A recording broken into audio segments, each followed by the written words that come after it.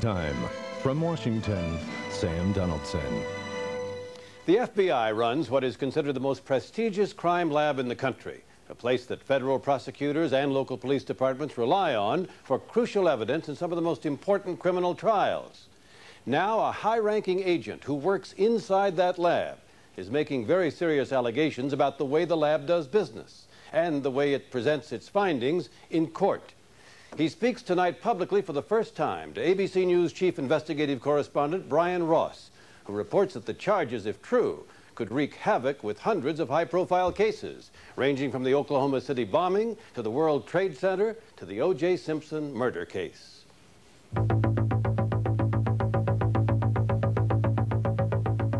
This is startling evidence. It's evidence of fabrication, of misleading jurors, of basically committing perjury. And I've never seen an FBI agent ever take the stand and say that his supervisors told him to lie and to frame defendants on a trial. If he attempted to publicly disclose the allegations he has, he could be fired, regardless of how significant those allegations are to the American public. Until tonight, the FBI had tried to keep secret what Agent Fred Whitehurst had to say. Tried to keep secret the fact that one of its own agents, a highly respected and distinguished one, was alleging an ongoing pattern of criminal misconduct inside the FBI itself. A short while ago, the FBI permitted Agent Whitehurst to speak with Primetime Live. We'll have that interview later in the broadcast. But first, Agent Whitehurst's story. His allegations involve the FBI's famed scientific crime lab and are contained in a series of damning internal memos sent to Whitehurst's FBI bosses and obtained in a Primetime Live investigation. While some of what Whitehurst talks about seems rather procedural and arcane, there are also detailed allegations of perjury in a big case in Georgia, fraud in a number of FBI lab reports, even fabricated evidence in the World Trade Center bombing case. Quote, "We find ourselves aligned against an administration that demonstrates that its first allegiance is determining guilt and to hell with truth." If we hadn't found these documents, This whole situation would remain a secret from the American public as it has for years. he's talking about a number of cases over 5 years. That's correct. Fraud, perjury, altered reports, Correct. and a place is supposed to stand for integrity. That's correct. Watch out, watch out, watch out. Agent Whitehurst's startling allegations involve some of the biggest cases the FBI has worked in recent years, including the World Trade Center bombing case, where Whitehurst was in charge of analyzing the bomb residue. This case is sure shaking us to the roots as to whether we can trust the FBI and how they perform their job, that's for sure. John Jacobs and Valerie Amsterdam are defense lawyers in what's known as the second of the World Trade terror cases now underway in New York. They forced the FBI to let Whitehurst take the stand last month and talk for the first time in public about the conduct of the FBI lab. Once we began to ask him questions, and it became clear to the jury what he was there to testify to, that being the pressure, the physical threats by agents in the bomb squad to get him to lie, the jury just couldn't believe it. They really couldn't believe it. What Whitehurst says happened was that after FBI agents arrested suspects in the bombing and found certain chemicals in their homes, the lab came under pressure to conclude the bomb was made of the very same chemicals. In his memo, Whitehurst says one agent, quote, altered the output of one instrument to reflect information that would have, if presented in its altered manner, been scientific fraud, unethical, wrong, and very damning to the defense. If you read this memo, I think what you're looking at is fraud under any context. Criminal fraud? Probably. But Whitehurst's lawyer, Cohn, says the FBI lab section chief did not want to change the altered report and was furious Whitehurst made it an issue. They didn't say to him, Fred, we'll take this under advice, thank you, or Fred, mind your own business.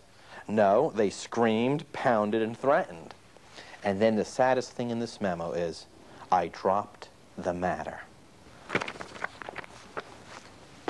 If that was you or someone you loved who had been arrested, would you want that agent at that time to drop the matter?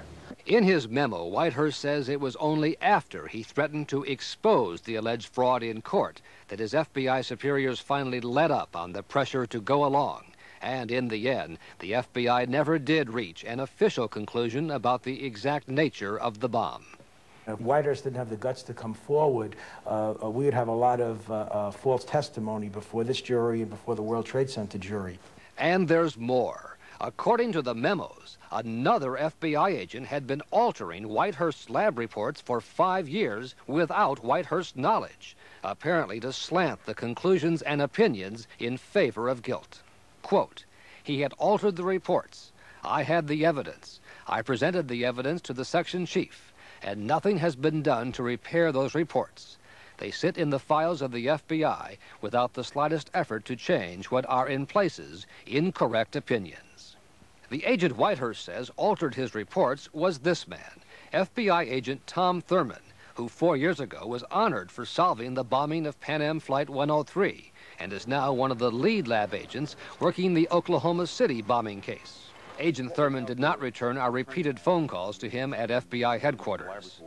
But Mike Tiger, the lawyer for Oklahoma bombing defendant Terry Nichols, says the new allegations against Thurman go to the heart of the Oklahoma City case. It's not Mr. Thurman or Mr. Whitehurst or some of the other people mentioned in these documents that's important. The question is the integrity of the results. They're bringing these results into court and trying to take the life of my client. The other FBI agent Whitehurst has accused of wrongdoing is Acting Scientific Analysis Section Chief Roger Martz. Yeah, Mr. Martz, what is your occupation, sir? I'm a special agent with the Federal Bureau of Investigation. Martz was a recent witness in the O.J. Simpson case, where he denied the FBI would bow to pressure to help prosecutors make their case. And so when you went to conduct your test, did you go into it with any bias as to what you would or would not find? No, I did not. But Whitehurst says Martz, who declined to talk with us, was one of the FBI agents who pressured Whitehurst to go along with allegedly altered test results. In more than 32 years of practice, I've never seen anything quite like these documents. After we showed the Simpson defense lawyers the documents we found about the FBI lab, Johnny Cochran went into court this morning to ask Judge Ito to call Agent Whitehurst as a witness. Cochran spoke to me in New York from his office in Los Angeles. These memos, as detailed as they are, say nothing about the Simpson case. Why does this really pertain to your trial? Where you have an agent who has a propensity or proclivity to testify falsely, to perjure him or herself, to fabricate evidence. They don't just do that in one high-profile case, whether it's Waco or the New York Trade Center. That becomes a pattern because they can get away with it, because they think once they determine who the bad guy is, they can then go after that person, and the end justifies the means. There are hundreds of cases involving the FBI lab which could now be challenged because of Whitehurst's allegations, including, significantly, a 1991 Georgia case prosecuted by the man who is now the director of the FBI, Louis Freeh, for whom the case was a milestone in his fast-rising career. The case involved a series of pipe bombs that killed a federal judge and a Georgia civil rights leader. In one of the memos obtained by Primetime, Whitehurst accuses FBI agents Martz and Thurman of what he calls fabrication of evidence and perjury in the case, and giving scientific conclusions about gunpowder and paint samples they were not qualified to give. Quote, he, Thurman, simply fabricated this information to support his hypothesis that the bombs in this matter were all made by the same individual. Whitehurst first made his allegations to the FBI more than 20 months ago, but as of today, the agents he has accused of fraud have kept their jobs or even been promoted. That's correct. Could it be he's wrong? What's on the public record completely supports Dr. Whitehurst. For his role in the World Trade Center case, Agent Whitehurst was given an award by prosecutors, presented with FBI Director Freeh standing next to him. But then, a few months later, Whitehurst was given an unwanted transfer to the paint chip division as a trainee, no longer the FBI's top man in bomb residue analysis. He made the allegation as long ago as December of 1993 in this memorandum to the Inspector General's office. Still no action that we know of. There was action taken. There clearly was action taken. They relieved him of duty. They demoted him. He now analyzes paint chips. That's action. You may not like the action, but that was definitely action taken. The Bureau stood up and did what they were going to do. And in this particular case, they policed themselves. They stood by the people who were in the wrong and punished a person who I actually see as a true American hero. Startling allegations. And just moments ago, Agent Whitehurst spoke exclusively with Brian Ross. We'll have that interview when we come back.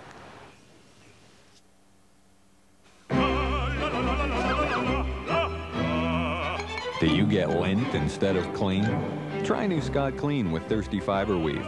And since there's not all that lint, everything's cleaner. New Scott Clean. Sam Donaldson. A statement released by the FBI today says that in response to FBI Agent Whitehurst's allegations, the Bureau, quote, has reviewed more than 250 cases involving work previously done by the laboratory, and to date, no evidence tampering, evidence fabrication, or failure to report exculpatory evidence have been found, unquote. Still, the Inspector General's office continues to investigate Whitehurst's allegations. Brian Ross spoke with Agent Whitehurst just moments ago. Agent Whitehurst, before we begin, the FBI says they want to make it clear that you are expressing your own personal opinions. You're not here as a spokesperson for the FBI. Yes, that's correct, sir. You've seen what the FBI is saying, that your allegations have been checked out, 250 cases, and they haven't found what you say is there. What do you say to that? Well, sir, I'm obviously disagreeing with my superiors in this matter.